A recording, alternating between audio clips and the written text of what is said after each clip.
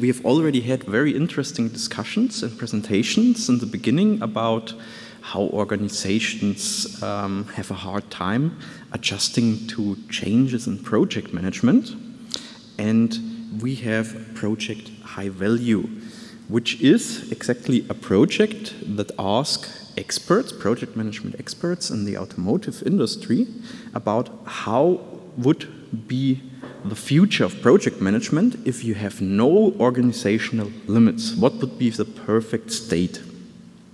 And as you can see, this is a collection of Porsche, which should be familiar to everyone. We have Drexelmeier and Honasco, which are suppliers of Porsche, so they have a real-world connection. We also have the Collaboration Factory, which is a provider for project management software for all three of the companies involved in our project. So we have not only a theoretical, but also a real connection between everyone.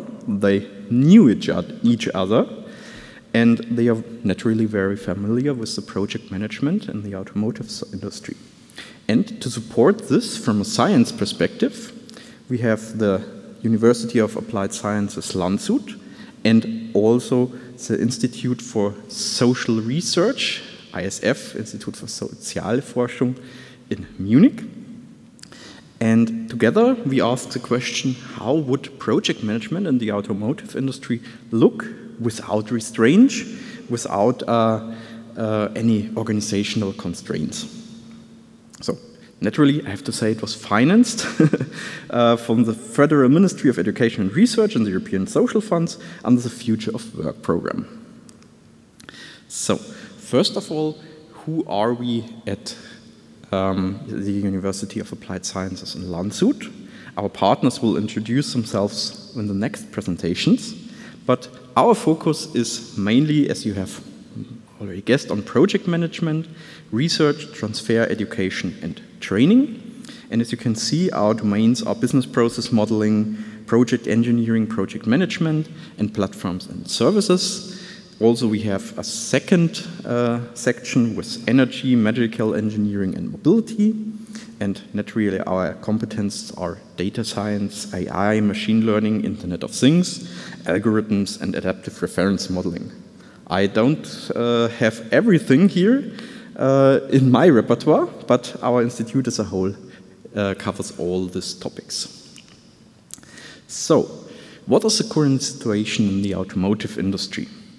When you develop a new car, you always have an original manufacturer here on top, and he starts his process. Product definition, product concept, development, prototype, pre-production, start of line. At first, it looks like a very sequential and easy process, but during this process, at some point, mostly when the product definition is finished and the product concept is in an advanced stage, the OEM will go one step further and ask suppliers to deliver modules, components. This could be a seat, could be something from interior, different parts. And then you have a development process within the first development process. And you don't only have it one time, you have it 3, 4, 5, 6, multiple times, as you have more than one supplier usually. So now the same process repeats. They get a product definition, so we'll do a product concept, and at some point, the first tier supplier will see, okay, we will need different parts from our suppliers. So, for example, I'm producing a seat. Now I have the head of the seat will be produced by someone else, and say again, start a development process in a second tier supplier. And then you get this reversed pyramid structure, which is almost like a funnel in the end. And you see you always have less and less time because you started the development process later because someone already needed time to finish their work. If they are finished, the next one starts. But in order for the product to succeed, because you can't finish the seat without a head, you have to finish faster. So you start later and finish faster. The more down you go in this funnel, which may be a problem, as the deeper you go, the less time you have for your product development and to finish it. And you all may be familiar with this curve we see here in green. If the process goes on, it is much more costly to redeem errors, which can be a problem, especially if you have to go back. You see, okay, our first-year supplier had a problem with this product concept, which affects the maybe already finished product development task from the second-tier supplier. So it gets enormously costly, enormously fast. So what did we do in our project? We first needed to understand the automotive development process. For this, we have developed 3 different process models, how each of our partners in the industry, Porsche, Honasco, and Drexelmeier, described as their process. And we constructed a BPMN, Business Process Model and Notation document, which is IT compatible. We can use it to work with it on a computer side. And for this, we searched about 100 documents. And no, these are not one-pagers. These usually have 50 to 100 pages each. So it was quite something to read. And we have seen that the main parts in the development process are still handled with quality gates. We heard about them shortly in the first presentation today. And we have seen the OEM uses 14 quality gates, the first tier uses 8 quality gates, and the third tier uses only 7 quality gates, which makes a combined total of 29 quality gates in each process. And as a result, we had over 1,000 process tasks in our BPMN models, and we had 150 relevant documents which were used or referenced and of significant importance during the whole process, during the whole development process. To make sure we got the process right, we also had intensive interviews and video calls with our partners from the industry. In total, 12 video calls, 25 hours, only talking about the process model and if it is correct or if changes are needed.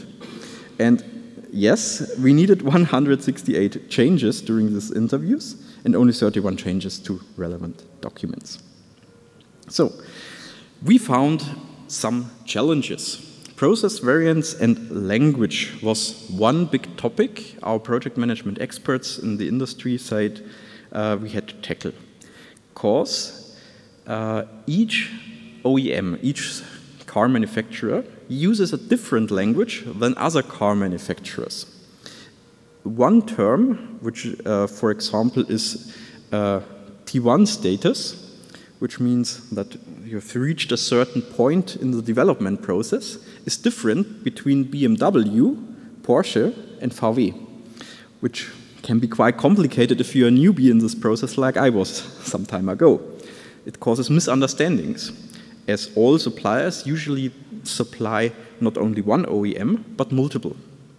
And sometimes even changing definitions when one group occurs. So for example, Porsche is currently still struggling to define some project management terms, even within the company. Different wings of the company use the same words to describe different things, or mean different things if they say it. So there is usually no industry-wide standards, and there's a need for some kind of translation table. So our project management expert in the automotive industry said, we would really like a list of common words used, of abbreviations also, which is recognized within at least a company, preferably with the whole industry. So we sat down and asked our experts, what do you know for short abbreviations, what do you know for terms about all your OEMs, all your customers, all your suppliers? And we got a long list and compiled everything together so that we can say, okay, if this arises and it's this OEM, it has this meaning. And you have one unified place to look where is a description for each word which may be used in the project management context. So the solution was also to create, on the left side, we have textual descriptions of the processes, but we had no visualization. It was very complex to understand the automotive process, and you may not be able to read it, but you can surely see we have the yellow side, for example, which is only textual, and it naturally is harder to read than the right side, where you have, okay, you have step 1, and I see, okay, I can go to step 2. It's much more processable. And we have identified that the main problems are the information flow and the information retention. So how can I keep information? What information is relevant and needs to be passed on? What information is purely for an internal use and should not be passed on to others? And when is information flow even necessary?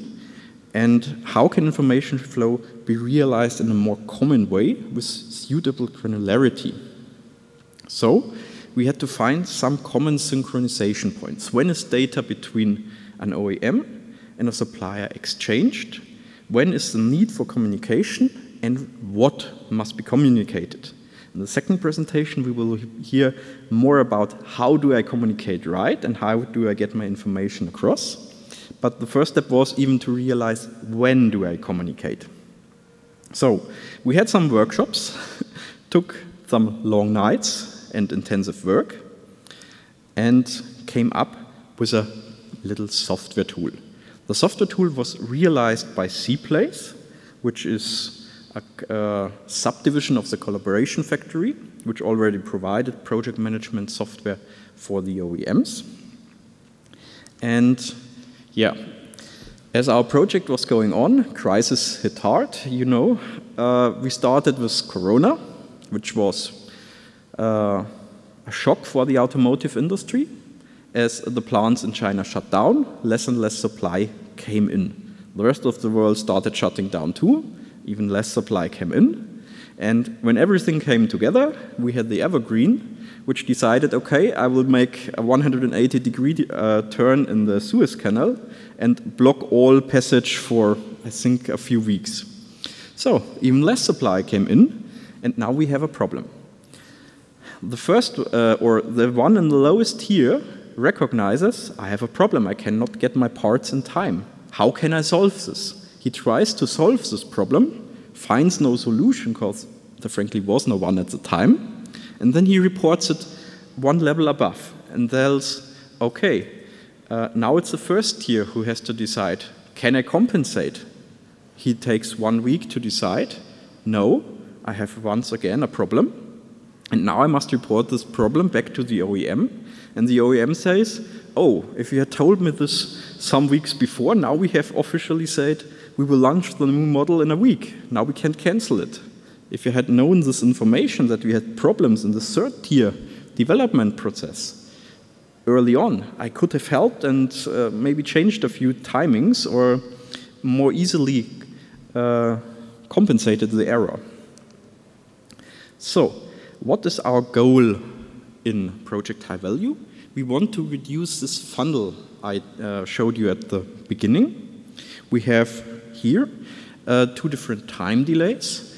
We have, as you can see, a delta time, T1, on the right side, which is a delay between the product development process on Honasco, Drechselmeier, and Porsche. There's a difference. When Porsche wants to finish, they still need to calculate time that Honasco, as he starts later, will need. And we have T2, a possible time gain.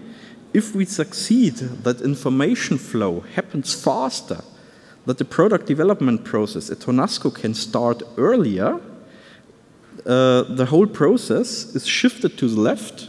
We can finish faster because we started earlier. And everyone has a much more easy time to finish the project because you have less time constraints in the lower levels. This was even supported on the top level by Porsche. They said, okay, we want more information flow and we want to integrate you faster so that we get more information from you and we all have a better time. finishing this project. So, what is the solution? There's some information which is company intern, and there's some information which should be shared between partners. So we want to move away from this pyramid where one is a supplier of another and everyone is dependent on each other, but there's no communication between the different tiers. So instead we want one shared pool of information. What do we need to share this information? We need transfer plans, which says, okay, we have different timing schedules, and everybody must know the timing schedules of everybody else involved, and they must be interconnected, so if one happens to be later, we will clearly see which other parts of schedules from partners are affected. We will need a shared cloud environment to make this happen, because not everyone is working on premise. And we have to collaborate the workflows and milestones to track the progress of every partner involved. So, at the end, we want to arrive at a very simple dashboard where we can say, okay, are we on time or do we have problems? And we have this simple ample mechanism where we see, okay, we have a red light and everything it goes downhill. We have to do something. We have a green light, everything is okay. And we have a yellow light that says, okay, we are still in time, but we are losing time. We should maybe optimize or see what we can do. To realize this, we have developed the C-Place Automotive Cloud in 2 levels. We have one level, which is really a shared pool of information, where every partner can see, okay, that's the general plan. They are interconnected, so if delay happens in a lower level, I immediately have the information on the OEM side. And we still have this level 1, as you can see at the top, where we have company internal information. We only have this synchronization points where information is shared and how much progress we have made to this synchronization point. But how this progress was achieved still stays company internal. I cannot see, okay, you have finished your step 1 and step 2, but step 3 is still missing. No, I see only the process is finished for 30 or 40%, because there's still some information which the project manager won't share in between. That's also something they all agreed on. So, we have here a little description on how it works. You see we have different schedules, we have different tools for tracking the progress. Here we use a Kanban board. You see we have 3 tasks. 1 is completed, 1 is in review for completion, and 1 is still to be done. And we can see this translate on the right side to a dashboard for the management.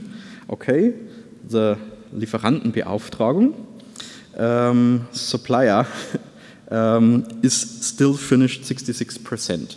So we have to still make some progress, but is still is behind schedule as it is still red. So we have to do something. Something is not right. Maybe the first task should have finished faster or something like this. So that was a very short overview about what is our project about and how we could support it technically. If you want, you can ask some questions about this part of the presentation, and we will also do an open discussion at the end. So, are there any questions from your side so far on the first presentation? Okay. Yes, Robert?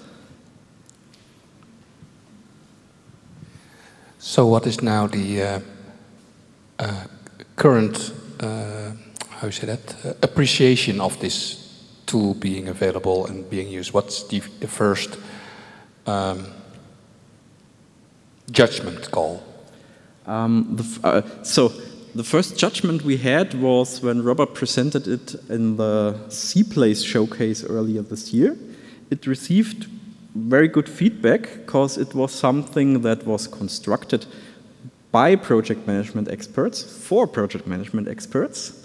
But the downside is, like I told you, or like I told everyone before, it's a very good tool. It needs time to get market readiness, but it will be very hard to bring it on the way organizationally, because you have to have 20 or 30 people signing off on it, and new things scare executives, is the first feedback we got.